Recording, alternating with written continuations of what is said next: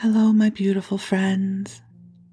I am Laurel Bleadon-Maffei with Illuminating Souls, welcoming you to this episode of Sleepy Bedtime Blessings, a podcast designed to help you rest, relax, and fall asleep, all while deepening in your connection with your beautiful team of angels who love you so.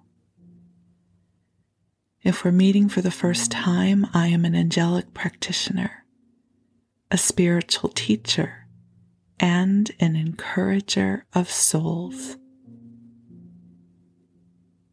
And I do this through one-on-one angel sessions, soul mentoring, and a variety of classes designed to inspire your spirit. And you can learn more about my offerings at my website, illuminatingsouls.com. But for now, the angels and I are here to help you come in to a good expanse of rest. So I am someone who listens to sleep podcasts every night and have been doing so for many years now, and I love the genre so much. I was guided to create this for you. And this program blends together two of my favorite forms of self-care, angels and sleep podcasts.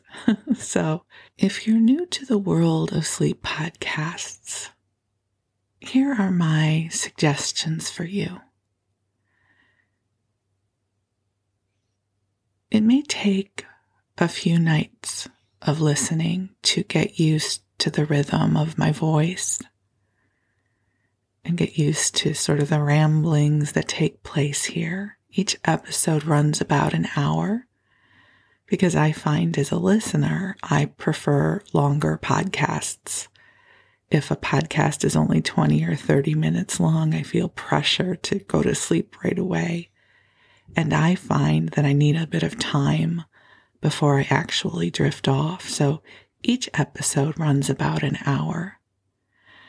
There's two components to the episode. The first is the one that you're listening to right now, where I welcome you to the space.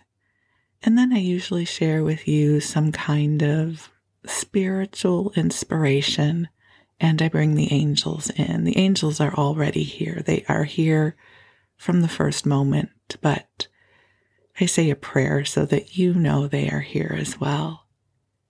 And then the second part of the podcast, I usually will tell you a story. It might be a story from my own life, or I might read you a story, something that is already in public domain. Sometimes I blend the two together.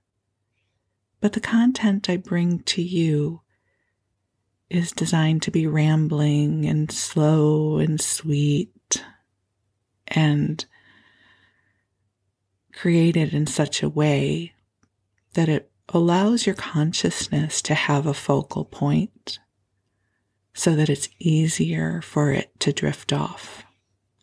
So rather than your mind racing through the events of the day, instead you can focus on my voice and whatever it is I'm sharing with you. And this is what I have found to be so amazing about my own experience as a listener of sleep podcasts, is that it really helps me fall asleep. So here we are. Another tip I'll share with you is that most podcast apps, I use Apple's podcast app that comes with the phone. They have sleep timers.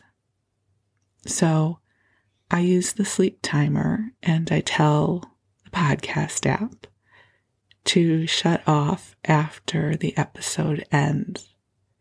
So this makes sure I will not wake up in the middle of the night to random conversation on my phone from other podcasts.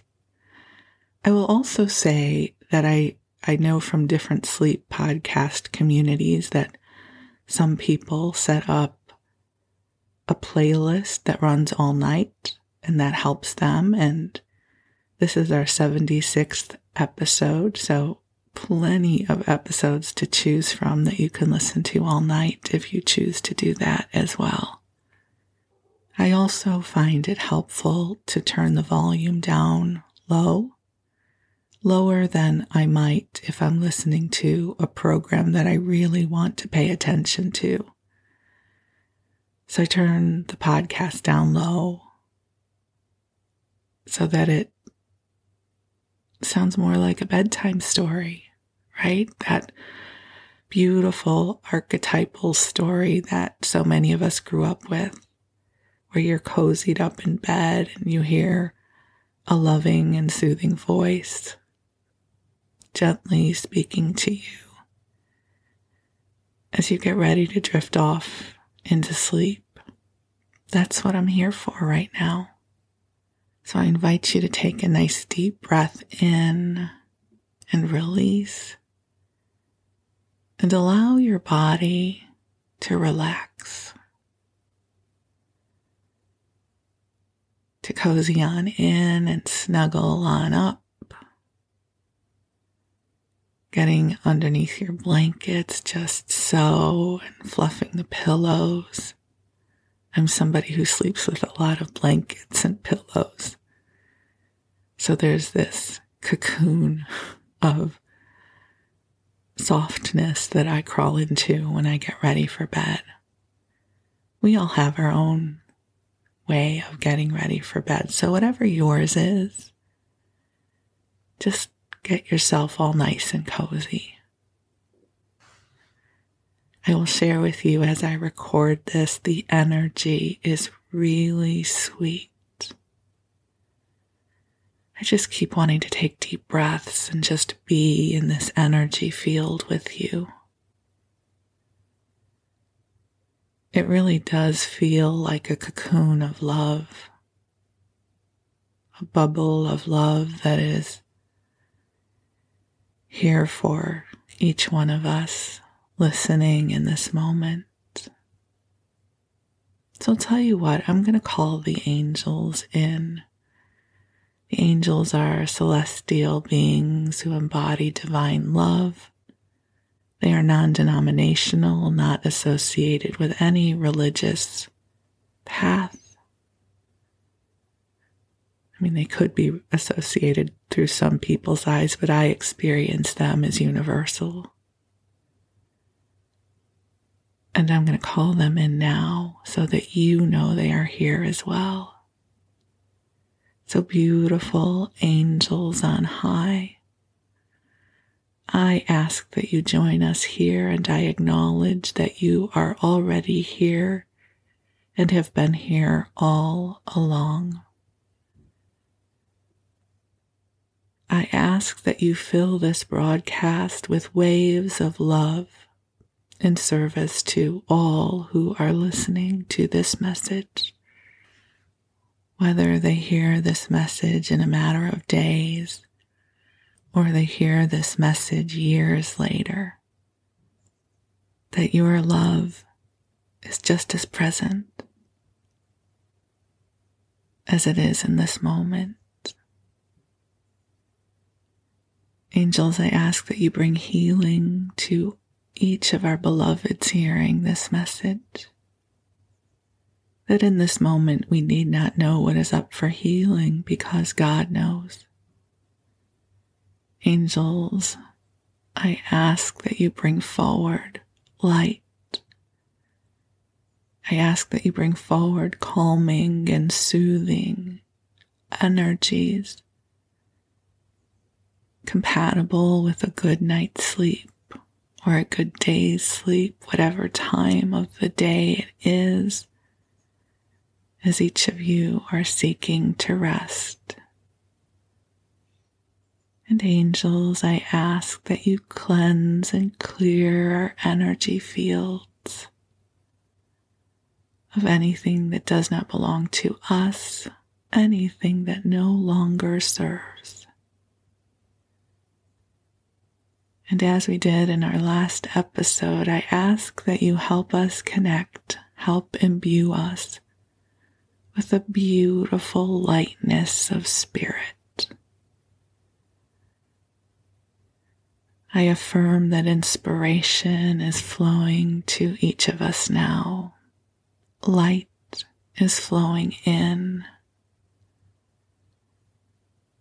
And dear ones, I invite you to just breathe in this field of love that is being created just for you. That as you rest, the angels will help to balance your energy field. They will help to bring you blessings of light to support you on your path. You are such a bright and beautiful soul. You are a blessing here on earth. Your life is a gift to all who get to love you. So just allow yourself to receive the love of the angels. You know, one of the first things that often comes forward when I help people connect with the angels is this concept of receiving love. As light workers, as bringers of light, whatever term you want to use for it, we are often so good at giving love, at loving others, having empathy and compassion for others. But often our receiving muscle is a bit atrophied because we don't use it as often, because so much of our beingness is based upon shining the light and bringing the love. But it is important that we receive as well. Otherwise, we get depleted. So this is your opportunity to recharge and restore your light battery, that you are worthy of big, beautiful love, just as you are. That there's nothing about you that needs to be fixed or transformed before you are worthy of love. You are worthy of love in this breath and in the next. There's a visualization that I love that the angels bring forward, and just imagine, visualize, allow it to be so, that your angels are standing before you. And one of your angels holds out their hand and places it in front of your heart chakra and infuses your heart chakra with love from their heart to yours. And just allow this love to flow to you, to fill your heart. This love is coming from an angel who has known you since before you were born. They know the truth of your beingness. They know the truth of your greater soul. And they know the truth of your personality self that you are embodied in right now. And they love you. They have such compassion and respect for your journey here on earth. It is not easy to be in the midst of an incarnation. We go through the portal of amnesia and we forget who we are. It can feel that way sometimes, right? When I went to USM, they would use the adage that is very popular, so they did not coin it. You are a spiritual being having a human experience. And I will tell you, there are times that I am aware that I am a spiritual being having a very, very, very human experience. When I am all earth girl and I have forgotten my divinity completely. I've shared before that often when I am in the weeds, when I am in a place of overwhelm or sadness or disappointment or whatever that earthy, dense, emotional material is that we all frequent from time to time, I will talk to my husband about it. And almost always his response is, have you talked to your friends yet? And that is code for, have I talked to the angels about this yet? My answer is always no, because when I'm in that place, I forget all about angels, which really sounds weird because this is what I do for a living, right? This is my career. But I too forget. I do forget that this love is always here. It's natural to forget. This incarnation is about each of our own personal journeys. It's not about being in constant telephone contact with non-physical beings. But it's good to remember that they're here supporting us. So whenever my husband tells me that, I sheepishly say, no, of course I haven't yet. And it's that reminder to just take a break, take a pause, say a prayer. Ask the angels for help. Shift my perspective. Try to get up above the cloud level to the 50,000 foot level is what I call it, so I can gain some perspective, to make space for a shift to take place. This just happened to me yesterday. I've been feeling rather frustrated about something. The details are really not important. I'm sure they would be interesting to you, but I'm not going to bring them into this conversation. And I've been feeling that my experience in certain areas of my life, I've been feeling rather confining, not necessarily inspiring or reflective of the vibration I seek to have. And yesterday, I just received a random email. Somehow we wind up on these mailing lists. And I opened an email I usually wouldn't have opened. And it contained a spark of inspiration for me. It contained something that made me take a deeper breath and go, oh, well, hey, that's interesting. And I could feel like the tumblers of a lock coming into alignment, a new possibility starting to open.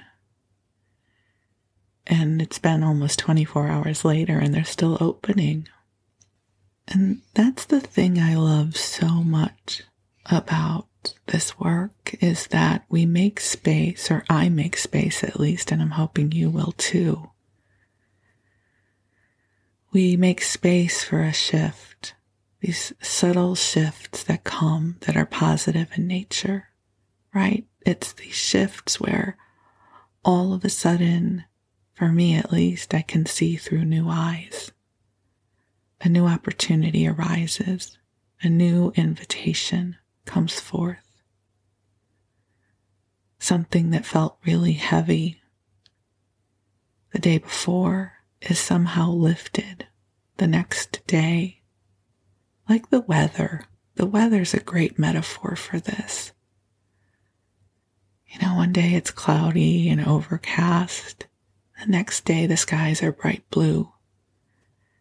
And I think that's a great metaphor for oftentimes what we are navigating in life.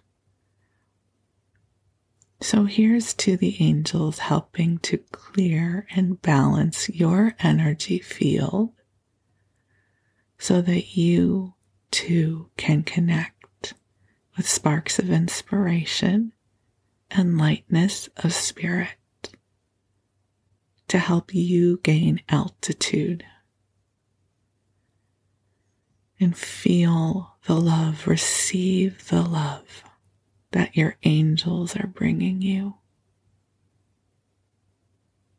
This is not love that requires you to do anything. You just be.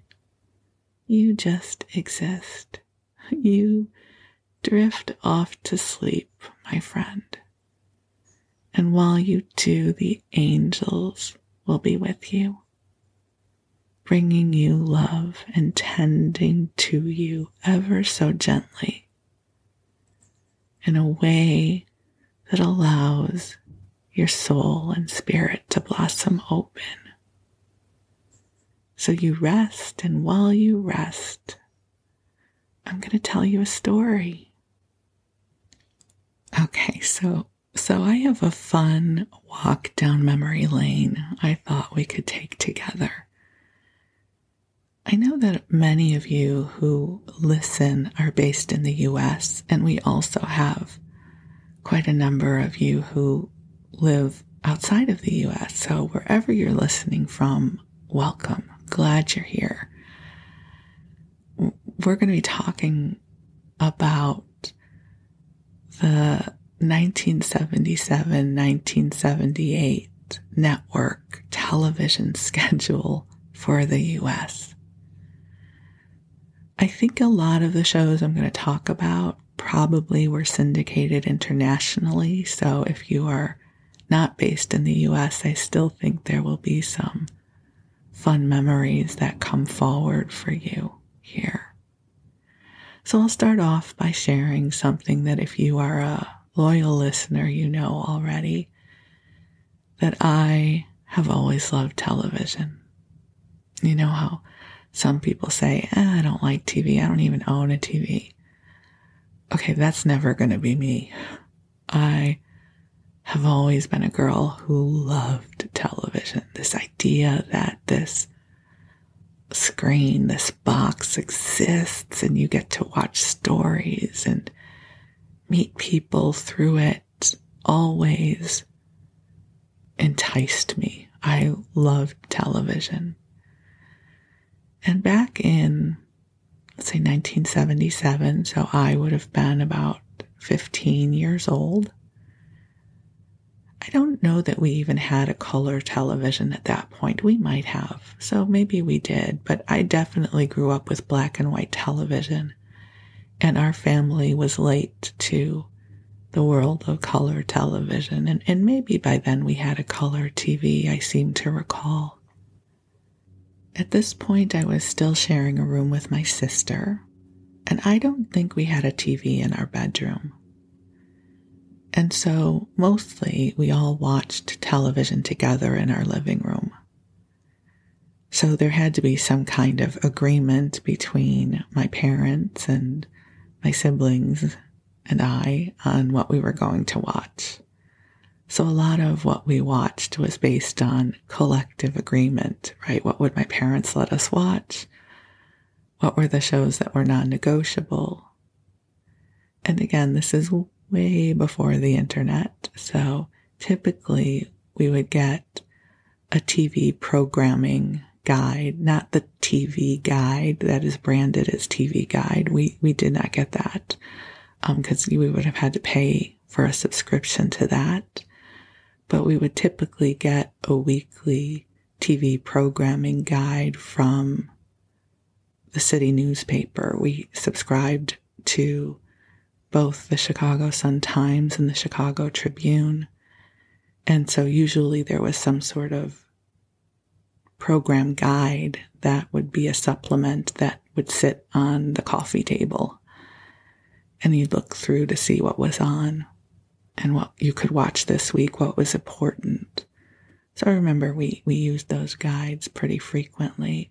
And this was the day and age before cable, at least in our house. I don't even know if cable existed at that point. So everything came over the broadcast television. And we got, I think, 5 or 6 channels. There were the 3 major networks, CBS, NBC, and ABC.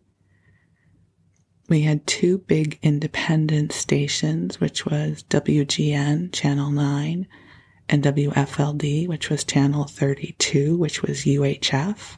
The others were VHF. And then we also had our public television station, Channel 11, WTTW. So limited programming, and you had to watch live because VCRs were not a thing at that point for the home. And so I thought we could go through some of the programs. So I'm pulling this up off of Wikipedia, and they start off on Sunday nights. Now, the thing about Sundays was we grew up in Chicago, and in the winter, a huge part of our Sunday involved watching the Bears football games.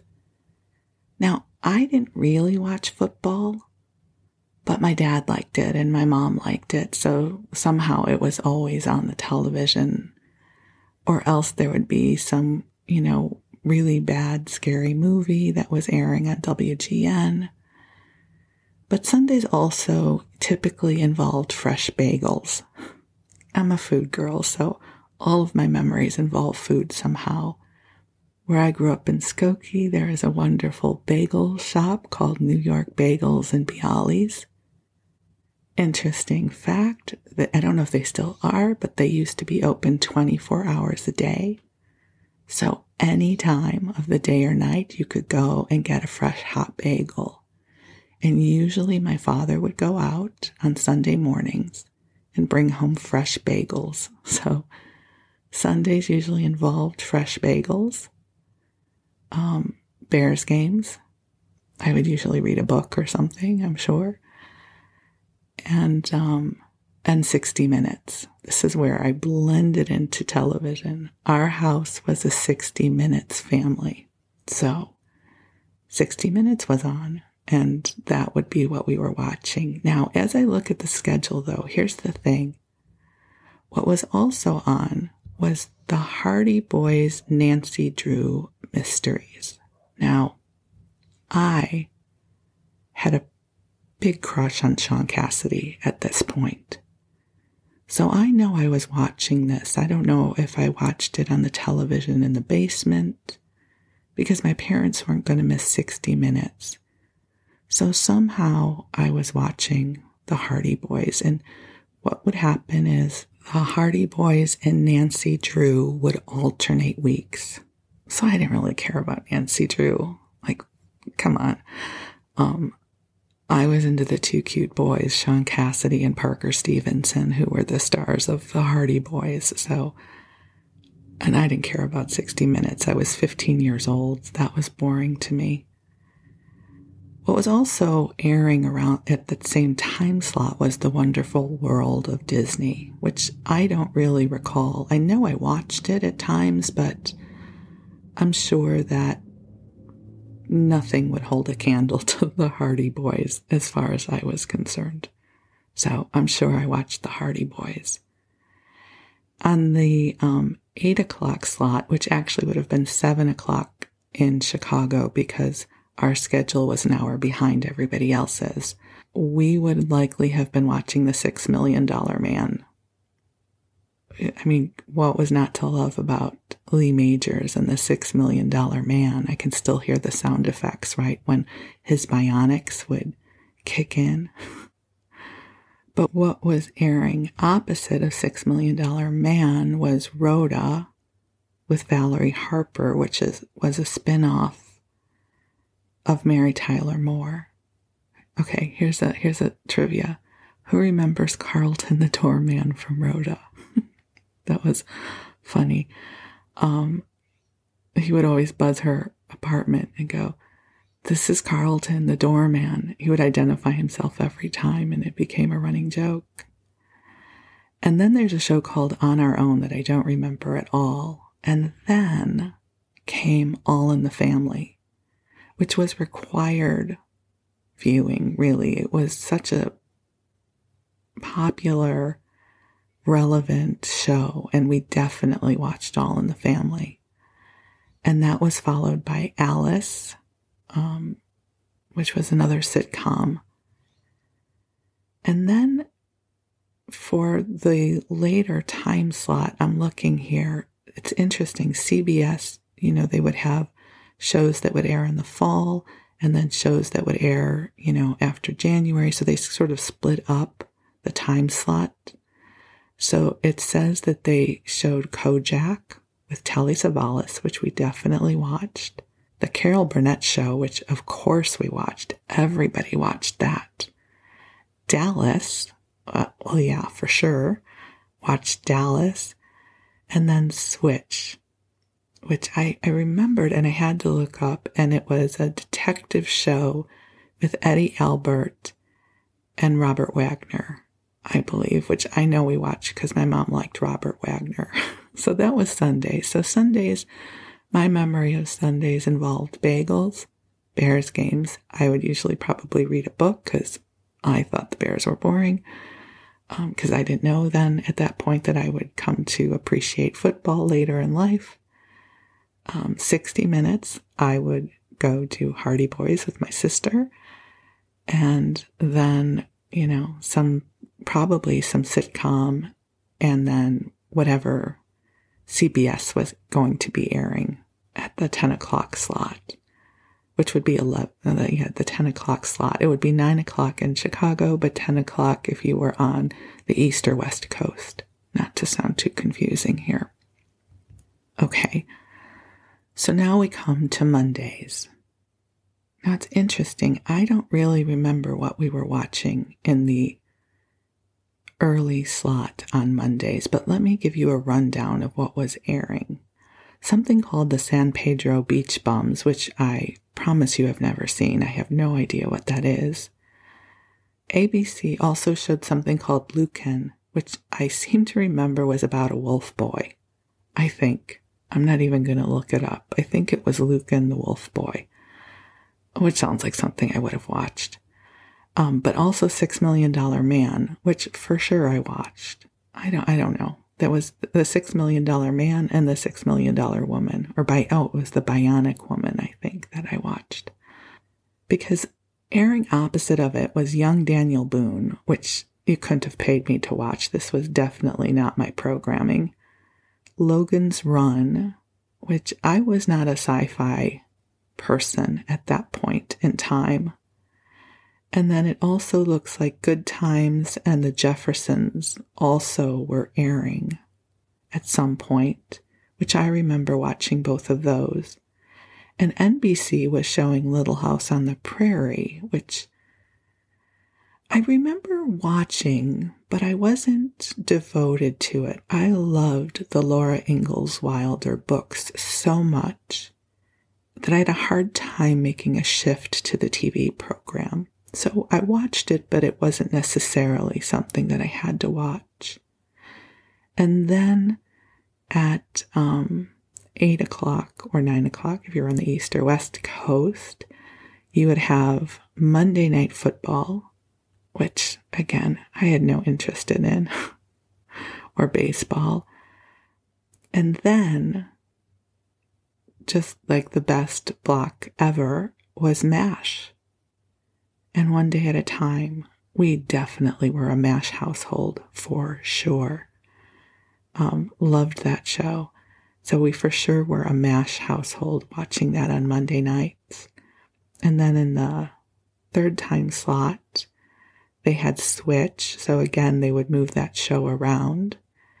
And Lou Grant. How many of you remember the show Lou Grant? It was so good. It was Ed Asner his character after the Mary Tyler Moore Show. So Lou after the Mary Tyler Moore Show, and where the Mary Tyler Moore Show was a sitcom, Lou Grant was a drama.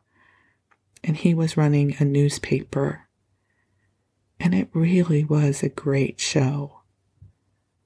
I can see it in my head, and I remember really enjoying that. So that was Monday nights. Now Tuesday was a blockbuster. Must-see TV was branded to somebody else, but so I'm going to borrow that. You had to watch on Tuesdays because Tuesdays was ABC. ABC owned Tuesdays because you had Happy Days, Laverne and Shirley, Three's Company, and Soap. I had to watch all of them, right? We definitely watched Happy Days. We watched all of them. I can't imagine my parents enjoying these shows, so I'm sure they were in the living room with us, or my dad would have gone down to the basement. I had a recliner downstairs, and my dad would often retreat to the basement to sleep when we were watching these kinds of shows. So we have Happy Days, Laverne and Shirley, Three's Company, and Soap. And how's this for interesting? My husband and I just started rewatching Soap. I hadn't seen it in years, and my husband started reminiscing about it. And I found it in the US. It's on a streaming service called Tubi, Tubi TV. It's free. It just comes with commercials. And so my husband and I have been binge watching Soap the past week, and it is hysterically funny. How many of you watched it and remember how Bert would go invisible by snapping his hands, snapping his fingers? Or Chuck and Bob with the ventriloquist dummy? It's so funny. So we are enjoying that all over again. And then in the third time slot, ABC had Family, which was a great show. The Incredible Hulk, right? Iconic, Bill Bixby. And Welcome Back, Kotter, which we haven't really talked about, but that was also an iconic show for the time. And the other networks, it's interesting. So CBS had something called the Fitzpatricks, which I don't remember at all. Then they also had the Celebrity Challenge of the Sexes. How many of you remember that? I don't know. I have this vision of celebrities in leotards. I don't really remember. They also had the Shields and Yarnell show, which involved mimes. I seem to recall there were mimes involved. And the Richard Pryor show. Also rotating in the Tuesday schedule, MASH shows up at some point on CBS, airing opposite of Three's Company. I assure you, we would have watched MASH. My parents would have never let us watch Three's Company over MASH. One Day at a Time, and again with Lou Grant. The other thing that was happening on Tuesdays at some point was Man from Atlantis. Okay, who remembers that show with Patrick Duffy and the webbed hands that he would have to help him swim? Also was Policewoman with Angie Dickinson, which I don't think we ever watched, but I would imagine was a pretty iconic show. And then some other shows here that I don't recall, so we're going to just move on to Wednesday. So here's Wednesday. So in the 8 o'clock slot, we would have been an ABC family at this point for Wednesdays, because we start off with 8 is Enough, which was this wholesome, sweet show about a family with 8 kids that I know I watched. Again, whether my parents would have watched with us, I don't know, but we definitely would have watched it. And that was followed by Charlie's Angels, which we for sure watched. I'm just laughing because it was so iconic, Charlie's Angels back then. And then in the third time slot was Beretta with Robert Blake or Starsky and Hutch, both of which we watched. Gritty, late 70s cop shows, right? That do not age well. And I remember I had a crush on Hutch, and I liked the Cockatoo and Beretta, so it was something for everyone there. And also what was airing on the other networks was Good Times, which I know we watched. The Amazing Spider-Man, which I don't think I ever saw. And then on NBC was The Life and Times of Grizzly Adams, which I know what that show was, but I wouldn't have watched it. I didn't like Westerns. The Black Sheep Squadron, again, which I wouldn't have watched. And Policewoman. Again, wouldn't have watched that. So that would have been Wednesdays. Wednesdays, we definitely would have been doing 8 is Enough, Charlie's Angels, and Starsky and Hutch, or Beretta, whichever one was airing. Okay, so now we get to Thursday. Again, Thursday, there's a lot happening. A lot of things to choose from. So ABC is showing Welcome Back, Kotter. John Travolta, right? It's his breakout role.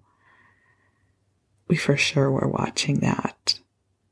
And then that was followed by What's Happening, another sitcom, which I remember, or Fish, which Fish was a spinoff with Abe Vigoda.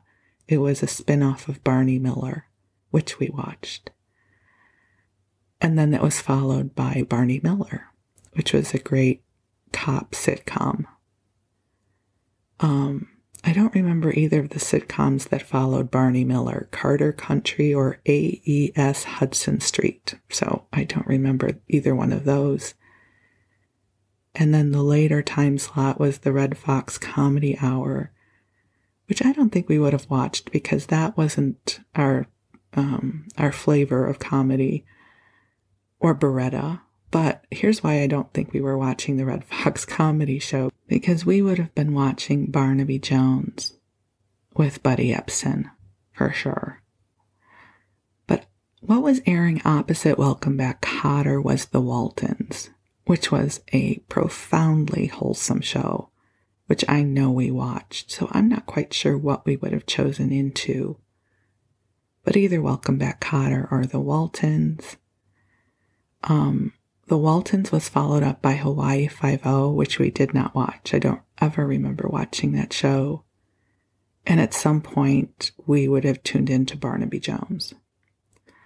Also airing on other networks at that point that we weren't really watching was Chips. How many of you remember Chips? The California Highway Patrol.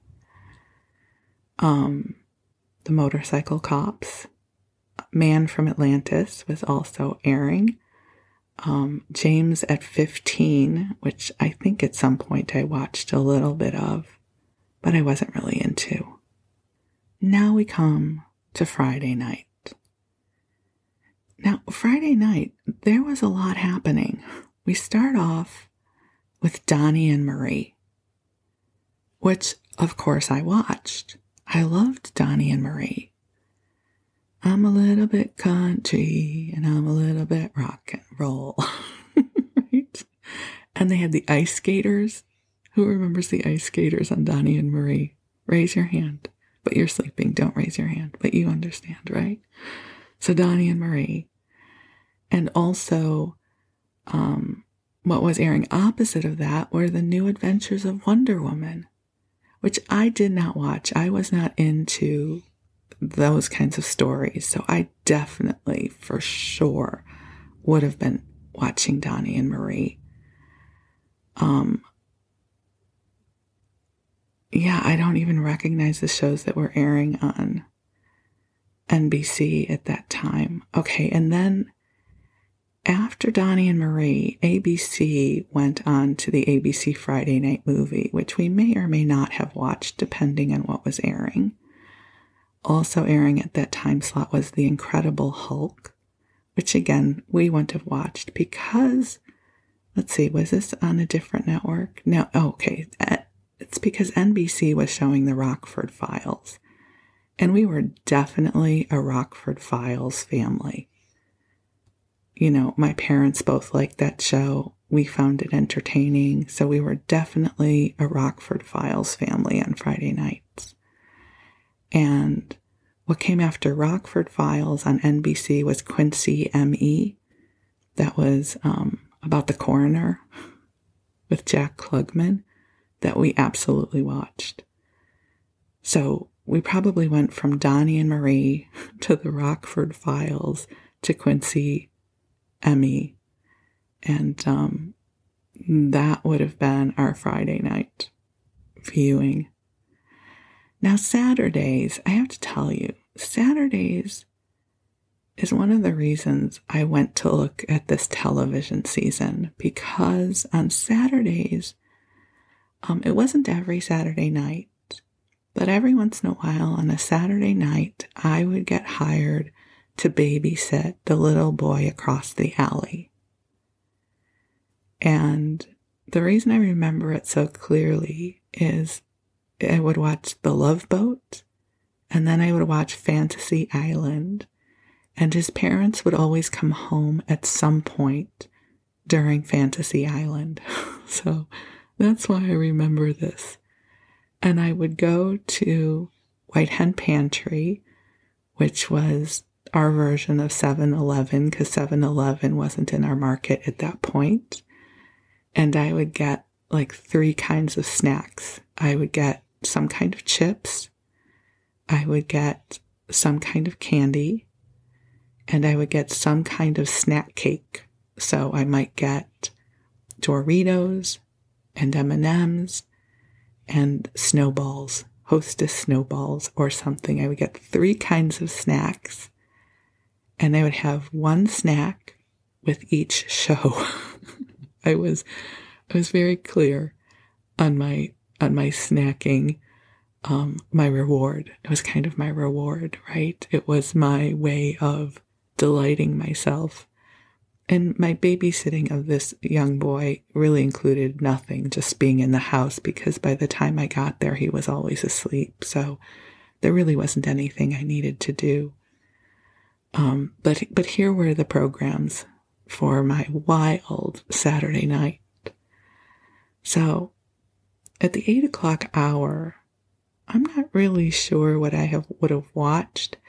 It looks like Family might have been on, which I enjoyed. The Bob Newhart Show, which I likely would have watched. The Jeffersons. And now we have The Bionic Woman, which is probably what I was watching at that point. The other things that were on was the Tony Randall Show, which I don't really recall. The Ted Knight Show, which again, I don't remember watching. And Operation Petticoat, which again, I wouldn't have watched. But now we really get to the gold of The Love Boat. And I don't know about you, but who else can remember all the words to the opening song of The Love Boat? The Love Boat, soon we'll be making another, what was it, ride? Another ride? I don't remember. Set your, forget it. I'm not, wait, should I go find the words? Maybe I will. Hold on just a second. Okay, this is how devoted I am to creating quality programming for you. I found the lyrics to The Love Boat's opening theme song. I will not sing it to you, though. I do not want to disturb you, but I will read to you these brilliant lyrics. Love Boat. Love, exciting and new. Come aboard, we're expecting you. Love, life's sweetest reward. Let it flow. It floats back to you. The love boat soon will be making another run. Let's run. Okay, love boat soon will be making another run. The love boat promises something for everyone. Set a course for adventure, your mind on a new romance. Love won't hurt anymore. It's an open smile on a friendly shore. This is so deep. Right, okay. Now, oh, you know what? They're going to sing the chorus again, so I won't trouble you with that, but I will kind of go to the end here. It's love, it's love, it's love. It's the love boat. It's the love boat. And that's what I would have been watching on Saturday nights, The Love Boat, right? With like Polly Bergen and whoever the guest would be, Fred Astaire, or, like whoever the stars were for that week, we'd be watching The Love Boat. And then that, of course, was followed by the iconic Fantasy Island, which was brilliant programming, right? The plane. Ricardo Montalban and Hervé Villachez with their rotating cast of guest stars. You wonder what it would have been like to be an agent back then and what that meant for your career to have been offered The Love Boat or Fantasy Island. And you know what? I thought I would go and look up some of the episodes of The Love Boat that would have been airing that season. So, again, this is coming from Wikipedia. The first episode, we have Bonnie Franklin as a guest star. She is Captain Stubing's ex-wife. She's on board with her new husband. An actor I don't recognize, Robert Simmons. A former centerfold model played by Meredith Baxter. But we also have Brenda Sykes and Jimmy Walker. So, the guest stars were just always brilliant. Oh, Suzanne Summers looks like she was in this one as well. So, episode 2 included John Ritter. So he is a man posing as a woman because the only available cabin he could share was already occupied by another woman, Tova Feldschuh.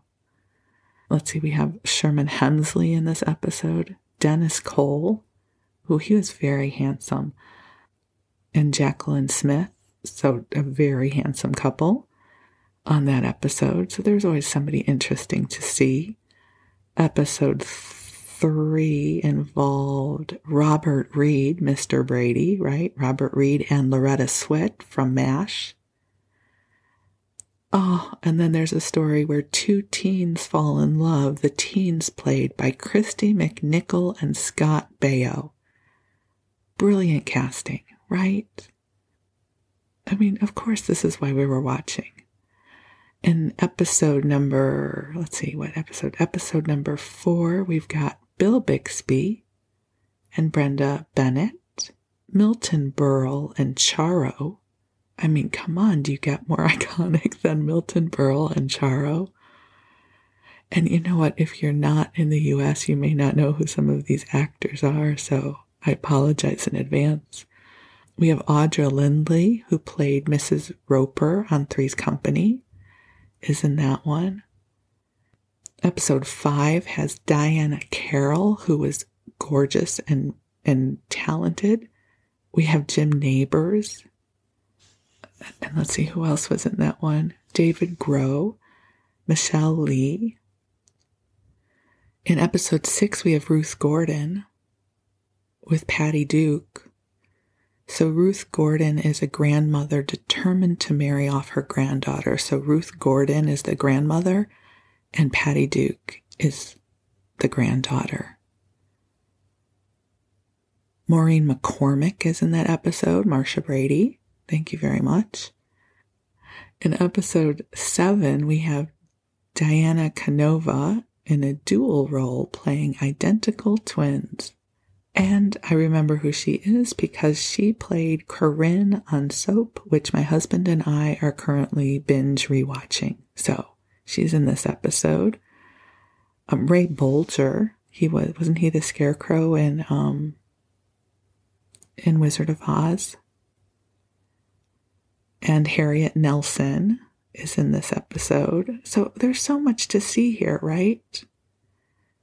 You know what's so funny? I'm looking now at episode number 8, and you know who is in this? Polly Bergen.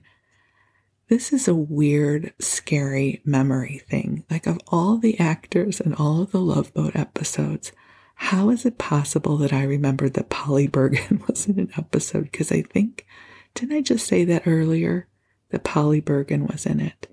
Some part of me remembered Polly Bergen, and I think that's really weird. She's with Steve Allen in this episode. And also Sandy Duncan and Jim Stafford are in this episode. How's this for... Oh, Lonnie Anderson was in this one. So this is why I would have been watching. In the next episode, we've got Jane Curtin from SNL, right? Phil Silvers. Gary Berghoff from MASH. This is just no wonder I was watching, right? Wait, let's take a look at Fantasy Island. You want to know who was at Fantasy Island that year? Hold on. Just so you know, there's more episodes. I'm just not going to read all of them. Oh, wait, I have to. Because in episode 10, Ava Gabor is in this. And Leslie Nielsen. Like, that's just brilliant. Robert Urich, who I always thought was so handsome, was in that episode as well. So always something to see. So let's look at Fantasy Island. So it looks like the first episode had Bert Convy, who was on a lot of variety shows at that point, Diana Canova, again, who was on Soap, and Georgia Engel, who was on the Mary Tyler Moore Show. And let's see, I'm looking for some of the names I recognize. Okay, it's weird that I remember him. Dak Rambo. He was a very handsome actor. He may have been on a soap at some point. Ed Begley Jr., Lisa Hartman. Another episode with Juliet Mills. They may have had trouble getting the actors on this. It doesn't seem like they had the range of actors in the first season that they did on the Love Boat. I'm not as excited about who I'm finding here. Don Knotts did an episode, Ray Bolger, Lucy Arnaz, Rich Little. You know what's really scary is I can't believe I remember who all these people are. Richard Dawson, David Burney, Artie Johnson, Sonny Bono. Just brilliant television. So that would have been my Saturday night. The Love Boat and Fantasy Island and snacks. I was a wild child back then. And so that was the 1977-78 U.S. network television schedule. A little snapshot from my life back then. I just loved television and would then go on to try and make that my career. So lots of great memories there. And hopefully this was interesting enough that if you were awake, maybe you're laughing with me, and if not, maybe you're asleep already, which would be even better if somehow these ramblings and these walks down memory lane helped put you to sleep. So thank you for allowing me the blessing of spending this time with you and sharing some memories with you. What TV programs did you grow up watching? What do you remember? I love how these memories are sort of compartmentalized in my consciousness somewhere that I can draw upon them, and they bring me amusement and some joy that I hopefully get to share with you then. So, my beautiful beloveds, I wish you sweet dreams. I wish you a wonderful rest and an infusion of inspiration and lightness of spirit. So you rest well, the angels will be with you. And if you're craving more company, you can queue up another episode. There's a lot of them in the archive. So I send you love. And I am deeply, deeply grateful for the opportunity to spend this time with you. We'll talk again soon. Good night.